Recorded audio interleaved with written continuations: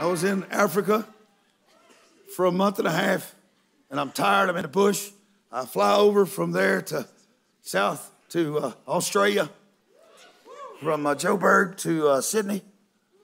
And, and I work in Australia for a month and a half. Miss Hogan flew down to meet me and all this. It's awesome. I go over to New Zealand, and I work there for 3 or 4 weeks. And then I'm going home now, Miss Hogan and I.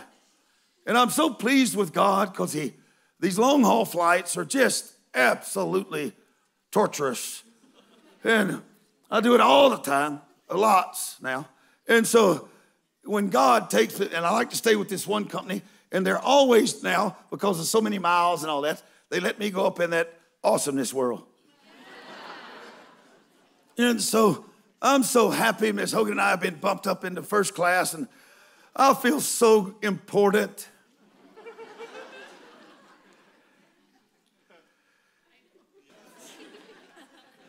So I get in line. I'm actually in line boarding the plane, and they call my name on the thing. And they say, "We're sorry, but we got to bump you back." I apologize to you, but my humanity showed up. I said to the lady, "No. Do you understand? I'm tired. I've been gone for 4 months. I am just tired. I've been in the bush hours, days, weeks. I just want to lay down on that thing. I just want somebody to come tuck me in and feed me T-bones."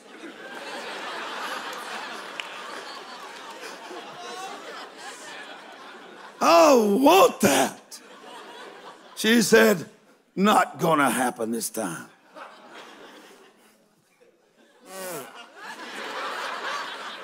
So I took my seat back there where they got the chickens in the crates. So go back there.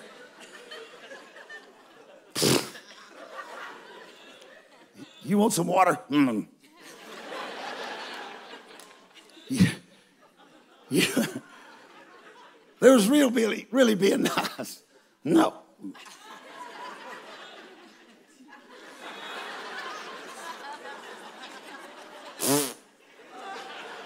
Okay. And this guy all of a sudden starts bucking. I'm going, "Are you serious?"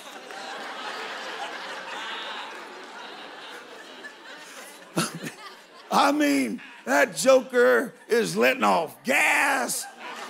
He's belching. He's banging the chair. He's having some kind of crazy fit. And Miss Hogan just turned and looked at me. "I told you. God didn't need you up yonder. He needs you back here. Now you get over yourself and act like who you really are."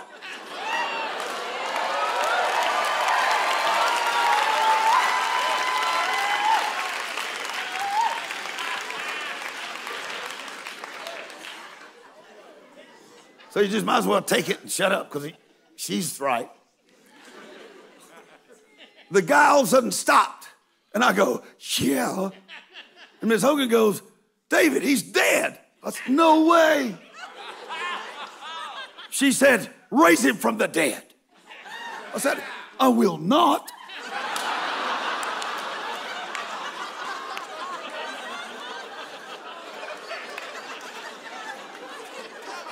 If they cart him off, I can just push his chair up.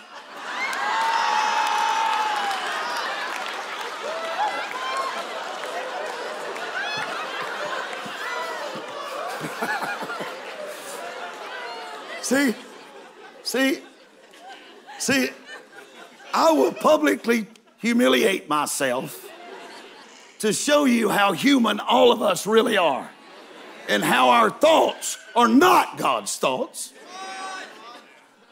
They're not. That ain't right. You can't be like that. Well, why don't you stop and teach me? Okay, so This is bizarre. Miss Hogan, she's out of her mind. She just climbs up between, there ain't that much space, sticks her head in there. You got a dead man over here. The woman, the wife, is freakazoid. Doctors are there. All these people's doing that stuff they do. Miss Hogan's looking at me. Get up here and raise him from the dead. I will not.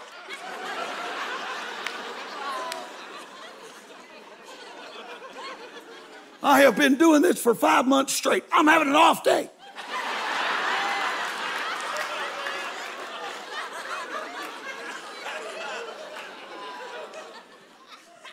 Okay, and I told the doctors, y'all excuse me, these women, I don't know, something's wrong with these ladies here.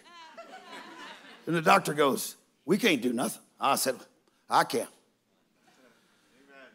He said, the doctor said to me, the man's dead. I said, pfft.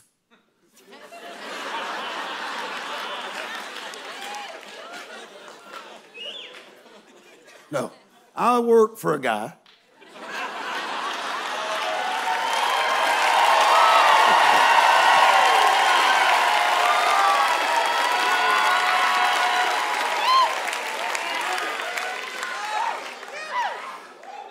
And he is so awesome. His name is Jesus. And I understand you people. See, I did the you people word.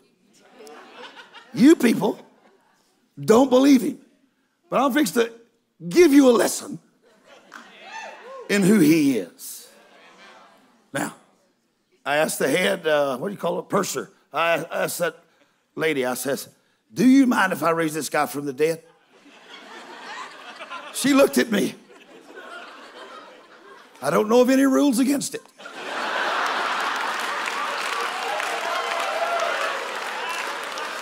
I said, okay, all right. It's true.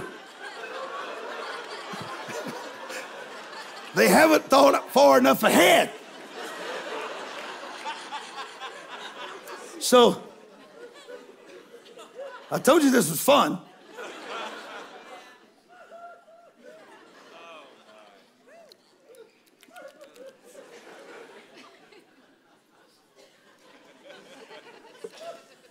That's the best one yet. Where's Miss Deborah? This is the best one yet. Best one yet, thanks. Give my compliments to whoever made it. So,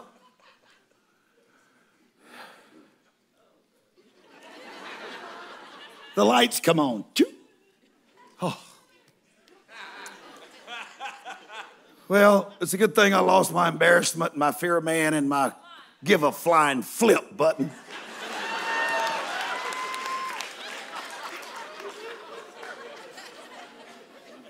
I'm serious. I put my hands on it. I'm over him now. All these people, you know how close these people are? And they're just watching.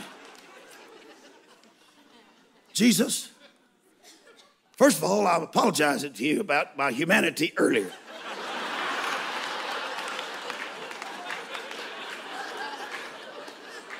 But I can't seem to get over that part. So I asked you for mercy for this fellow right here. And would you please not let anything else happen so my wife will go to sleep? Now you come back here in Jesus' name.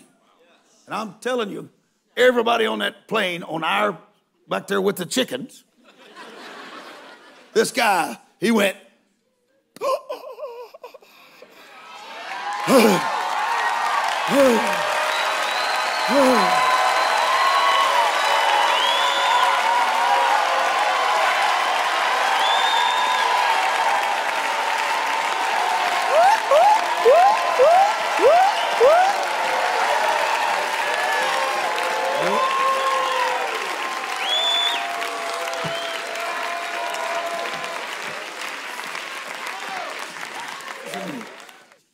we land in Los Angeles. Come on. Woo!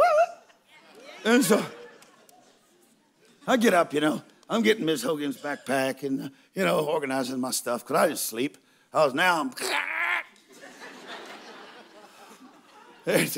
Miss Hogan went right to sleep, and I don't know how many hours she slept, lots.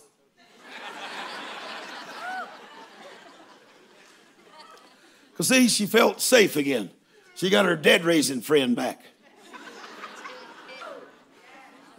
Now, let me just tell you how awesome it is. We're getting off now. We're fixing to go through customs, right? And that man and that woman, that man turned around and he looked at me. He said, I ain't felt this good in years. I said, I need you to go to your doctor. I need you to get checked out. You're probably going to find yourself healed. I said, I don't know what the name of the thing was that killed you, probably heart. Look, the way I saw you acting, it's probably a heart problem. Probably congestive heart failure is what it seemed like. I've been around it a lot. But go and have your heart checked out. I'm pretty sure you got a new one. He said, do you understand how awesome it is to have you sitting that close to me?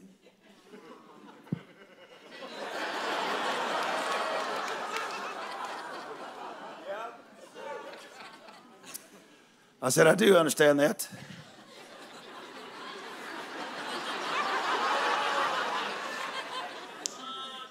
I do understand how awesome it is. And his wife grabbed my hand and she put her head down, her cheek. You understand it? You understand this or not? Thank you for giving me my husband back. I said, you know I didn't do that. She said, I know you didn't. But I saw you. You're not afraid. Jesus loves you. Boy, it just made me, I started crying. I felt humiliated because of my earlier attitude and all of this. But I had to be there. That's what heroes do. They raise the dead. They cleanse the lepers. They cast out demons. And they heal the sick. And they do it on purpose. See? All right.